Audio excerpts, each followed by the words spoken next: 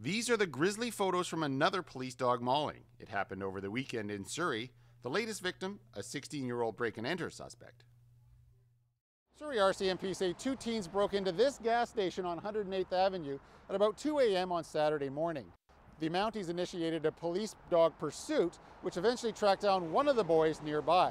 The 16-year-old, who cannot be named under the Youth Offender Act, resisted the dog, suffering serious lacerations to his face. He was later hospitalized. Each case is different, but what you have to keep in mind is our police service dogs are trained to bite and hold, but that's exaggerated when you have a fleeing individual, when you have that individual that is resisting, that is combative, or any one of those things will escalate the response by the dog until that situation is de-escalated. These photos were taken in the emergency room. Pivot Legal Society represents another victim of a police dog mauling, this one happening in a back alley in Vancouver. When a dog is let off leash and is trained to, in what is called the bite and hold method, that really you're deploying a weapon and that it should be thought about in the same way. That we're looking at almost half of all injuries in police instances are involving dogs.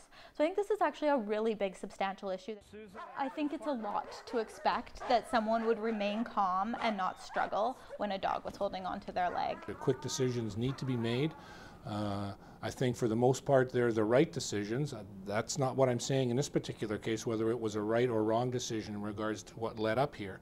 But there's many decisions that our officers make, and this is one of them in regards to how to utilize a police service dog in a particular situation. The RCMP say they're reviewing the incident, saying injuries like these aren't typical unless a suspect further aggravates the dog. Michael Popove in Surrey for BCIT Magazine.